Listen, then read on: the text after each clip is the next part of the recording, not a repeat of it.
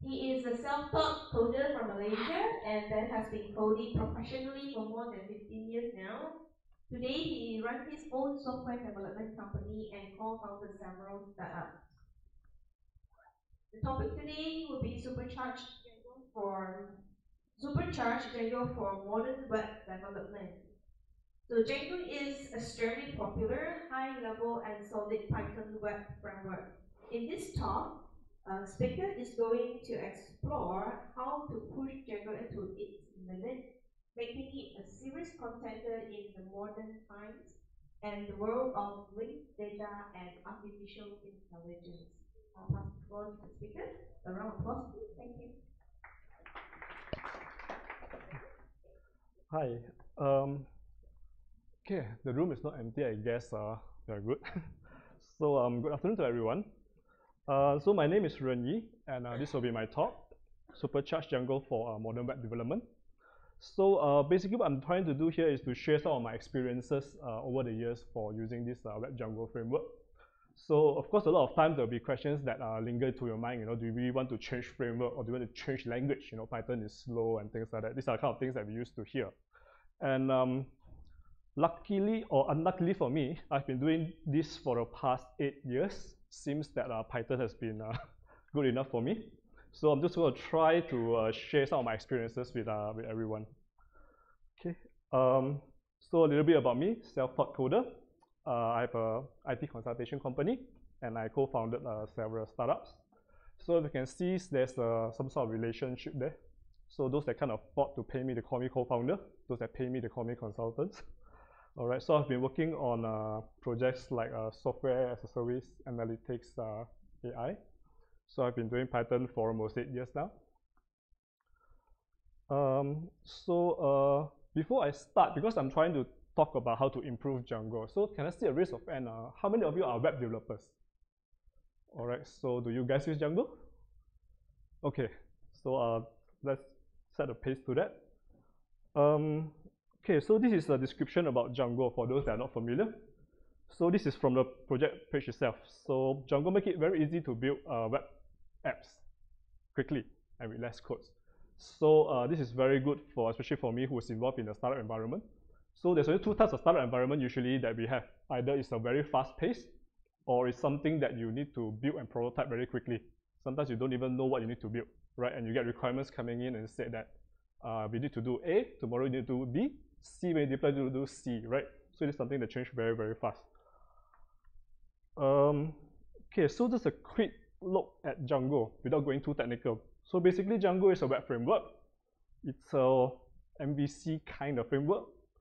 And basically it's a collection of Python modules, right? So the point I'm trying to make here is that if you can optimize Python, you can optimize Django. Basically that's one of the things that I'm trying to do here. And I'm looking at web framework. When we talk about web framework and optimizing web framework, basically I think we're just talking about these few things, A web framework's main job is basically to take in a request, process the request, and just return some sort of response that we need, right? So the thing that we usually try to optimize is this part here, right? Other than the codes itself. So we want to take in requests faster, we want to process the request faster, and we want to return the response faster. So how does this translate into Django? So for those that are familiar with Django will know that Django is basically a web framework with a lot of tools, right? A lot of tools built in. That's why we don't have to Google a lot, don't have to find other alternatives. And basically, I think we can split Django into 5 main categories over here. All right. So basically, we have the part that Django helps us with the requests coming in from the user. And I'm not sure if you guys can see, but basically, this is all the Django modules. I'll try to read out some of it. On the request side, you have things like form processing, authentication, cache management, the views, the query decks, right? These are what Django helps us to process the request. And on the response side, we have things like CSV response, PDF, file response, streaming response, right?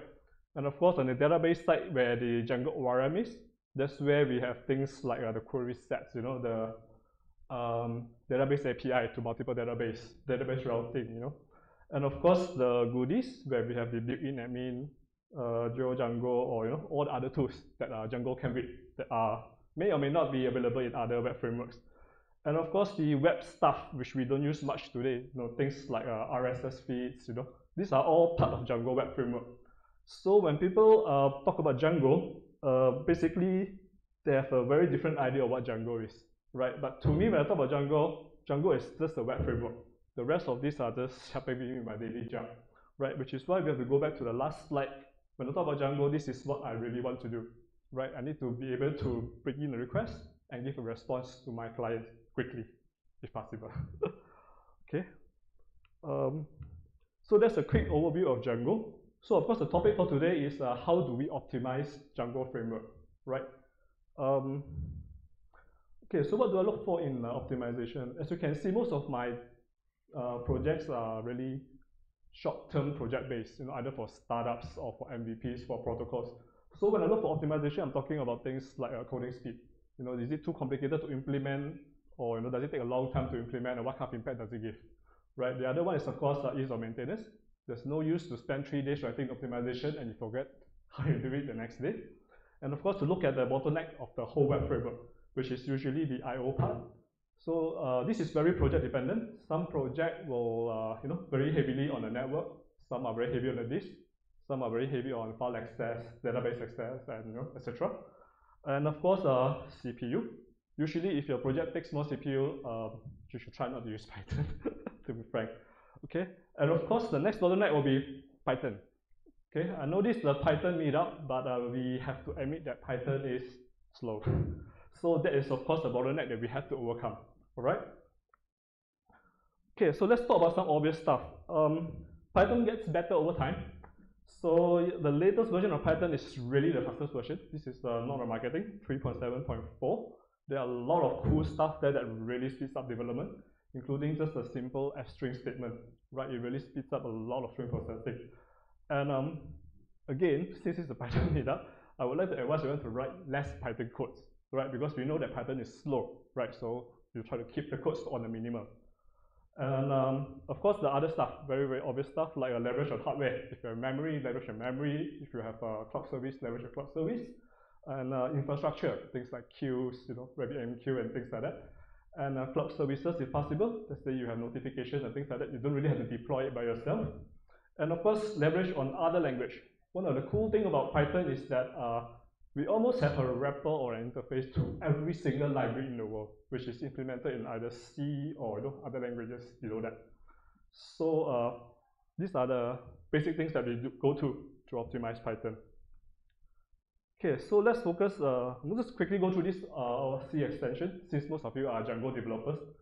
So a popular one will be PIL, P-I-L, our Python image library. So this is an example of how C speeds up our application by leveraging on C libraries like libjpack and libtiff on the background, all right? And another tool that I would like to share is libuid. Okay, this is something that if your project requires a lot of UUID generation, every second or every microsecond counts. So leveraging this on the C extension may be a little bit worth it. The other one will be base64. Okay, so I actually have a simple test script here to show what's the difference between the speed. I'll try to zoom this up. Okay, I think I have two test scripts here.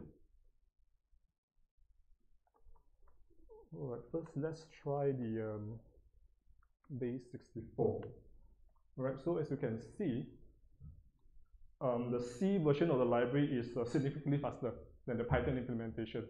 Right, so one is using the built-in base64, which everyone uses, and just by converting it into a C module, you can see that you have a very simple speed performance enhancement. So imagine if you are doing a lot of base64 processing on every single web request, right? This actually sums up to a lot of improvement. All right, so let's try this on the other one, which is the libuid.